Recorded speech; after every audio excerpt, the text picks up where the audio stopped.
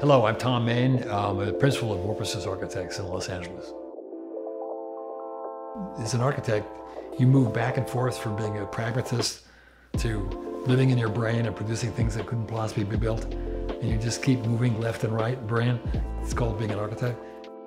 When we started SARC, it was 1972. The mission was to kind of reinvigorate architectural education and definitely pursuing innovation and rethinking of the role of architecture in society. I'm already part of a 100-year history of this conversation of sustainability. If we're doing our job right, the whole notion of sustainability is an idea that now plays a much larger role in how we form a building.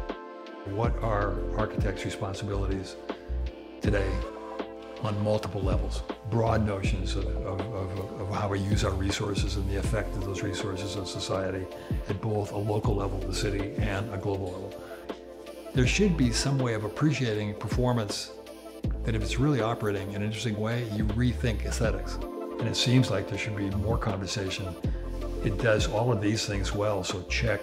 This is a building that represents a kind of an ethics of how we build today regarding these issues. But it does go back to perception. Architects, engineers, whatever our industry represents, seems to need a bigger voice.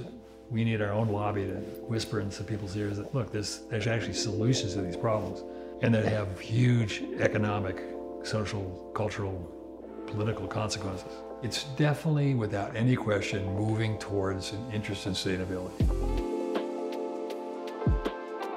When we became aware of the Valcocina people, it's an absolutely perfect kind of an idea because of the efficiency of the way they set it up by layering it with this back wall. I was completely blown away by the idea of the second layer going, it's so obvious. Why didn't everybody think of this?